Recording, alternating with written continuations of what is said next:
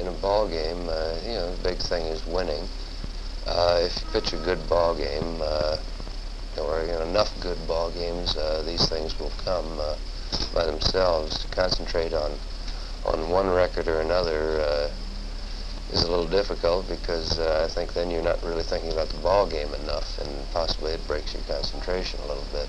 Sandy, I know there is one thing you must be aware of, and that's the fact that Buzzy Bavasi has said that you'll probably become the first $100,000 pitcher in baseball.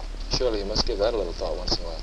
Well, not now. When it's over, when the season's over, you start thinking about salary. I don't think any ball player, any athlete, while he's performing, thinks about if he does a good job, I'll make more money.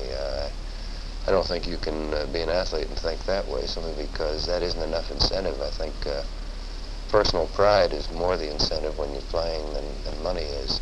After it's all over and you think, well, I've had a good year, I deserve a raise, but while you're playing, that's the last thing in your mind.